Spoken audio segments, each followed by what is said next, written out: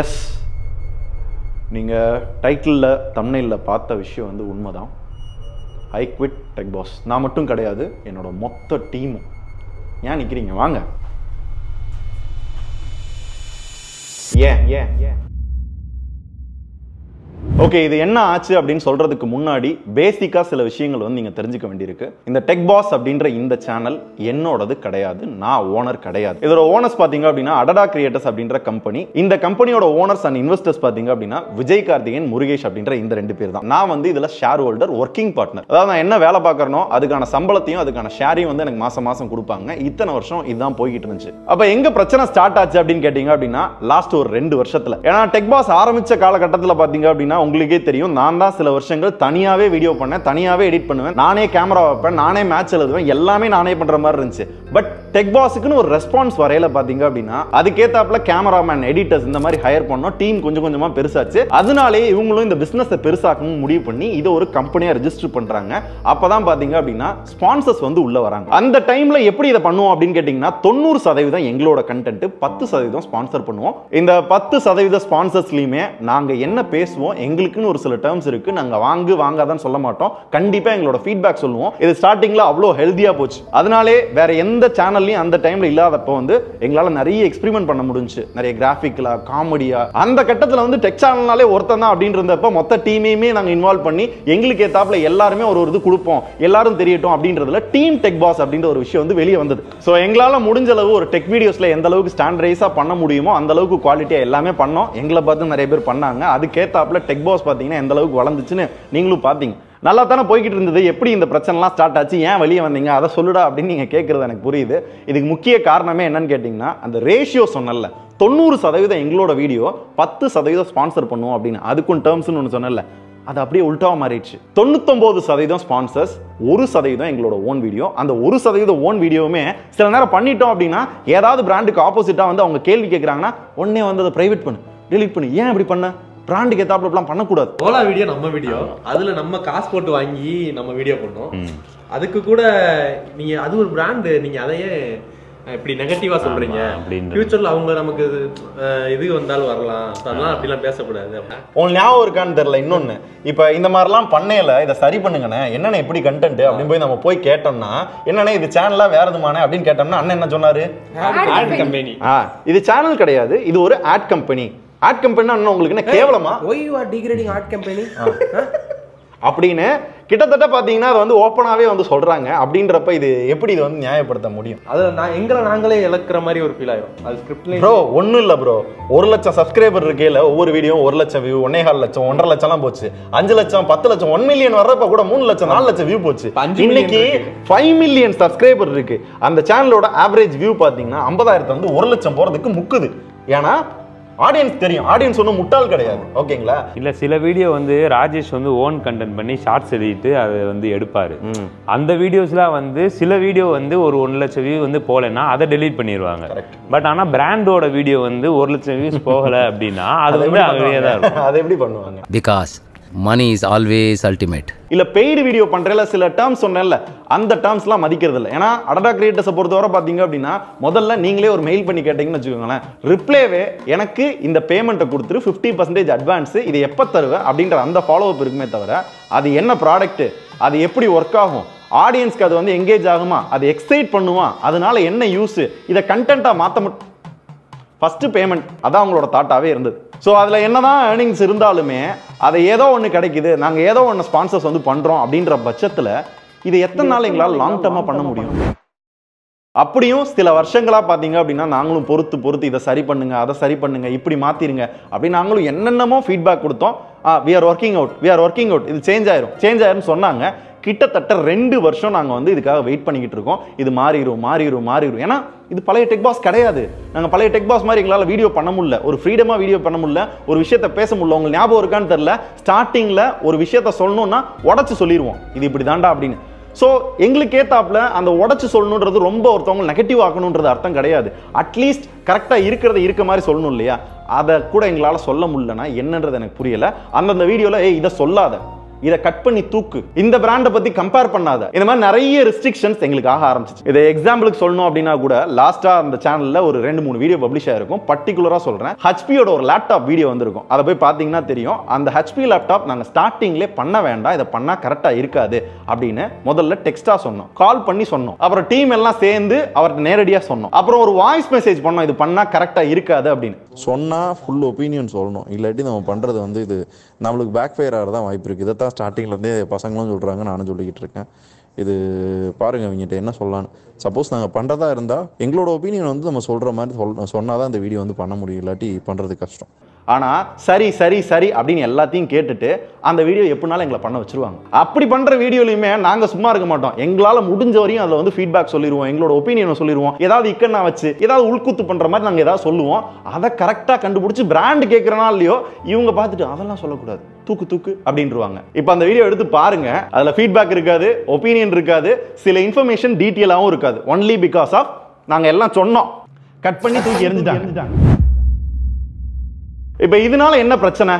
Video போடுற அதில் வந்து சம்பாதிக்கிற இது ஒரு கம்பெனி அப்படி தானே ஒர்க் ஆகும் அப்படின்னு கேட்டிங்கன்னா எஸ். பட் இங்க யாரு வெளியே தெரியுதா அப்படின்னு கேட்டிங்கன்னா நான் தான்.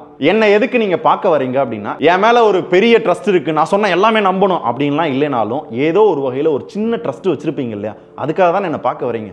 அது நாள் போக்கில் லாங் டைமுக்கு இது வந்து வருமா? இதை தாண்டி ஒவ்வொரு வீடியோலையுமே எங்களோட கிரியேட்டிவிட்டி அப்படின்ற ஒரு விஷயத்தை நாங்கள் ஆட் பண்ணுவோம். ஸோ ஏதாவது புதுசாக ட்ரை பண்ணுறது, ஒரு கிராஃபிக்கலாக காமெடியாக ஏதாவது ஒன்று ட்ரை பண்ணுவோம்.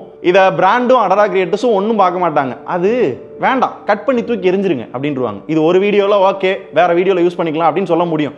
அடுத்து அடுத்து அடுத்து அடுத்து இந்த மாதிரி கட் பண்ணி தூக்கி வீசிக்கிட்டே இருக்கிறப்ப என்ன ஆகும் அப்படின்னா எப்படி கிரியேட்டிவாக மைண்ட் ஒர்க் ஆகும்? இது எனக்கு இல்லை, எங்கள் டீம் எல்லாத்துக்குமே நடந்திருக்கு.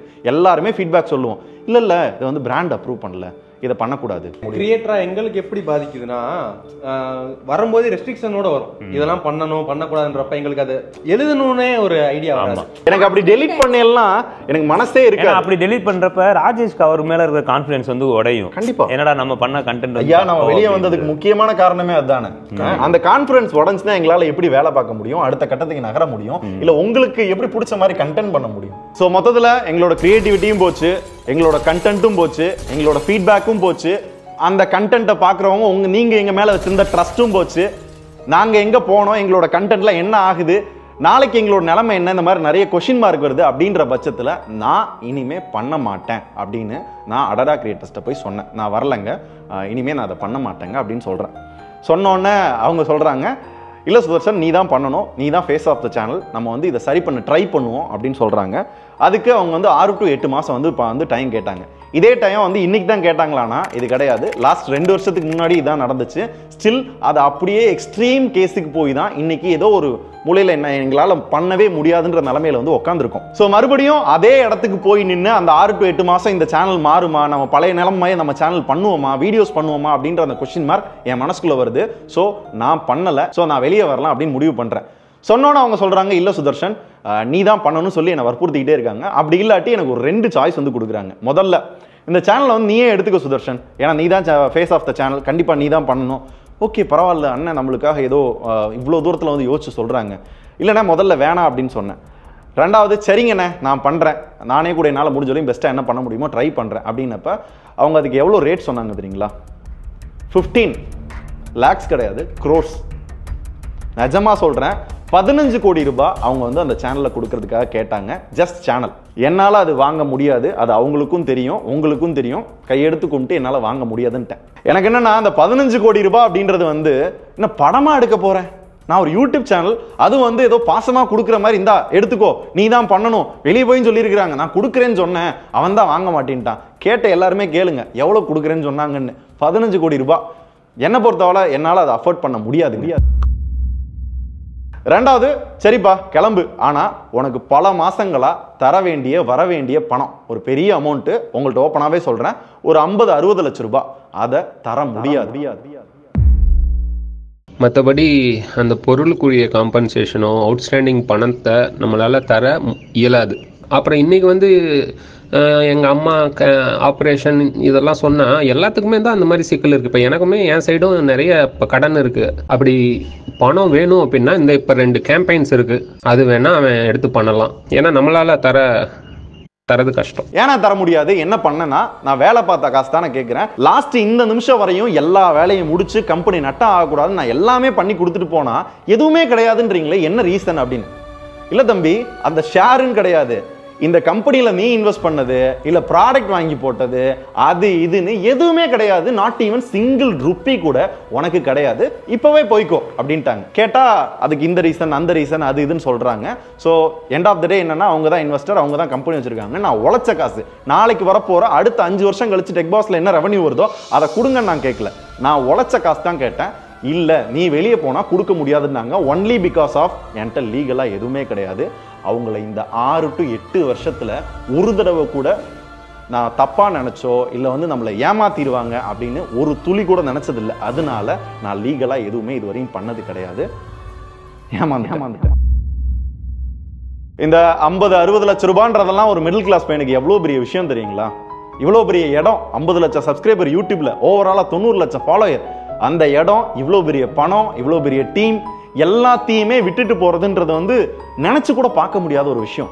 ஸோ அதை வச்சு தான் என்ன டார்கெட்டே பண்ணாங்க. அதை சொல்றப்பையும் நான் பிளாக்மெயிலாம் பண்ணல சுதர்ஷன், இதான் ரியாலிட்டி, இந்த 3ல ஏதாவது ஒரு முடிவெடுன்றாங்க. நல்லா யோசிச்சு பாருங்க, முதல்ல அந்த 6 to 8 மாசத்துல மாறுமான்றது எனக்கு நம்பிக்கை இல்லை. ரெண்டாவது, 15 கோடி ரூபாய் கொடுத்து என்னால வாங்க முடியுமான்னு கேட்டீங்கன்னா என்னால முடியாது சாமி, முடியவே முடியாது. மூணாவது, நான் போனேன்னா அவ்வளவு பெரிய காசு, இந்த இடம் எல்லாம் போகுது. ஸோ லிட்ரலி அந்த மொதல் ஆப்ஷன்ல கொண்டு வந்து உட்கார வச்சு நான் மறுபடியும் இதே பண்ணணும், நான் டிப்ரெஸ் ஆகணும், எனக்கு ஏதாவது ஆகணும். ஸோ நான் நானே இழந்த மாதிரி ஆயிடுச்சு ஆல்ரெடி. நான் மறுபடியும் போனேன்னா எனக்கு என்ன ஆகும்னு தெரியல. ஒரே முடிவு, என்ன ஆனாலும் ஆகட்டும், ஐ குவிட் டெக்பாஸ் அப்படின்னு நான் அன்னைக்கு அந்த சேனல்ல இருந்து வெளியே வந்தேன். இதுல இன்னொரு பெரிய காமெடி என்னன்னா, வெளியே வந்ததுக்கு அப்புறம் ஆபீஸ்ல அங்க இருந்த சில பேர்கிட்ட வந்து, இனிமே டெக்பாஸ் நீ யாராவது பேரை சேவ் பண்ணியிருந்தீங்கன்னா பேரை டெலீட் பண்ணுங்க, சுதர்ஷன் டெக்பாஸ் கிடையாது அப்படின்ற மாதிரி சொன்னாங்களாம். நான் சொல்றேன், நான் அந்த டெக்பாஸ் அப்படின்ற பிராண்டை நான் தூக்கி எறிகிறேன். நான் டெக்பாஸ் இனிமே கிடையாது. இதுதான் என்னோட சேனல். இதுல நம்மளால என்ன பண்ண முடியுமோ நாங்க பண்றோம்.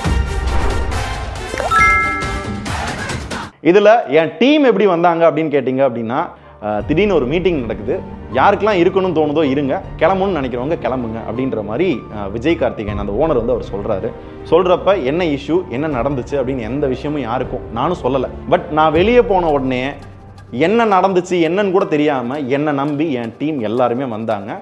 நாட் ஒன்லி ராஜேஷ், இல்ல ராகவி, பாண்டி, தாரிக், எவ்ரி ஒன்.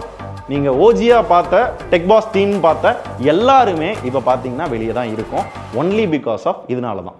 அண்ணன் கடைசி நாள் கிளம்புறப்போ ஒரு சம்பவம் பண்ணாரு. என்ன பண்ணாரு? சிம்பிள் ட்ரெஸ் ஃபேக்டர்னு ஒரு விஷயம் எப்பவுமே சொல்லுவார்.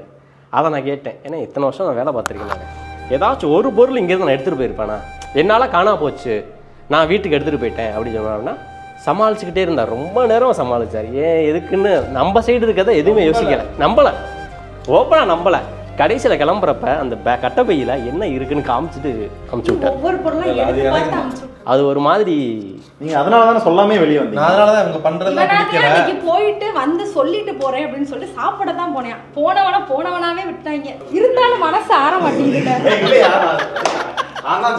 ப்ரோ எதை மன்னிச்சாலும் இந்த கட்டப்பையை மட்டும் மன்னிக்கவே மாட்டேன். கட்டப்பையில உங்க ட்ரெஸ் கண்ணாடி தாங்க இருந்துச்சு, அதை எடுத்து காமிச்சிட்டு போனேங்க. இல்ல எனக்கு என்ன கேள்வி அப்படின்னா, நம்ம வெளியே போயிட்டோம், நம்ம யாருமே அங்க இல்ல, 20 நாள் ஆச்சு சரிங்களா? ஒரு வார்த்தை, அவ்வளோ கொஸ்டின்ஸ், அவ்வளோ கமெண்ட்ஸ் வருது, ஒரு வார்த்தை இல்ல அவங்க வந்து குவிட் பண்ணிட்டாங்க அப்படின்னு அவங்களால சொல்ல முடியுதா? அப்ப லாஸ்டா இந்த மாசம் ஃபுல்லா வந்த வீடியோ எல்லாம் 2-3 மாசத்துக்கு முன்னாடி ஷூட் பண்ணது இப்போ வந்து பப்ளிஷ் பண்ணிட்டு இருக்காங்க. அதுலயும் இந்த சில வீடியோஸ் எல்லாம் பாத்தீங்கன்னா, நம்ம டீம் சைனால வாங்கினா, நம்ம டீம் சைனால வாங்கினா, இந்த ப்ராடக்ட்டை எங்க டீம் சைனால பர்ச்சேஸ், இந்த ப்ராடக்ட்டை எங்க டீம் சைனால பர்ச்சேஸ். யாரு உங்க டீம்? யாரு டீம்ல இப்ப இருக்கா?